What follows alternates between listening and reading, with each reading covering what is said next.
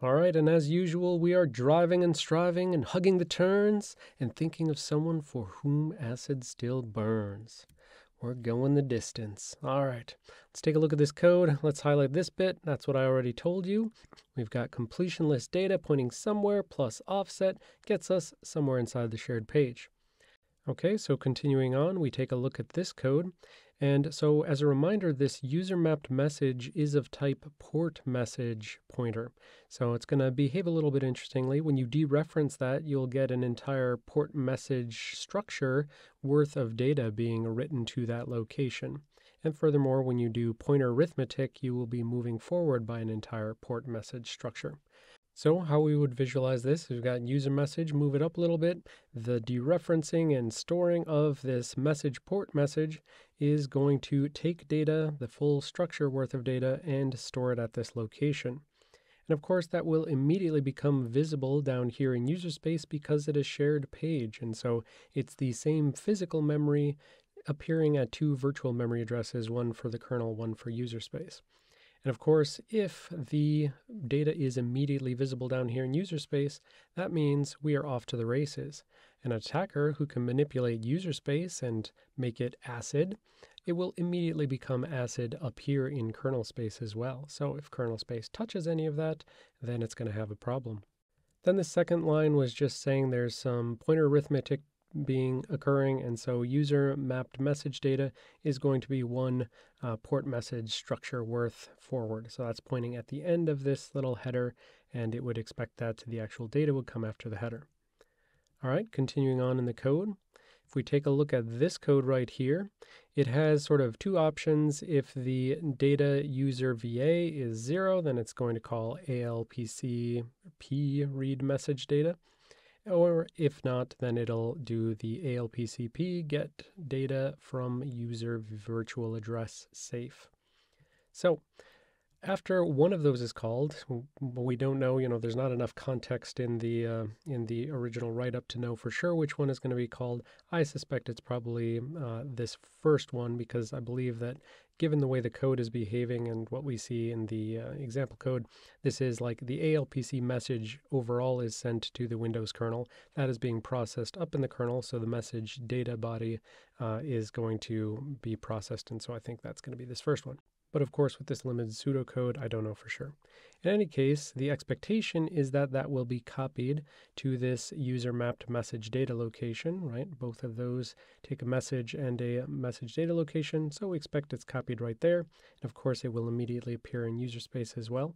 Now, after this, we don't know for sure if this pointer is still pointing at the beginning or if it's pointing at the end. Again, insufficient pseudocode, but it doesn't really matter for our purposes. Because when we move on and we check out this code, here's where the flaw is. Specifically, this accessing of this shared memory location total length, which the attacker could have changed already to ACID, and that will subsequently cause this pointer to be ACID, and ACID pointers are of course extremely dangerous. So here the attacker raced and went ahead and filled in a malicious total length between the time when pointers were calculated and between the time when this attributes assignment is occurring. So total length is ACID now at this point, and that means the overall calculation of this attributes pointer is going to be user mapped message plus the ACID total length plus this alignment padding, which we don't really care about, but ultimately that means attributes is going to be an ACID pointer, and so it can point anywhere the attacker wants. As long as they can see where they're going, they can go somewhere else and cause some sort of overwrite. So great, they've got an ACID pointer, they've won the race.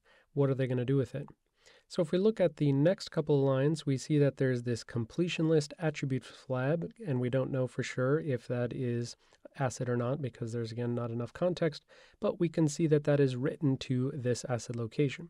So attributes is being treated as an ALPC message attributes pointer, and so whatever the structure definition is for that, and whatever the offset is for allocated attributes, that is the offset from this ACID value where the write is going to occur.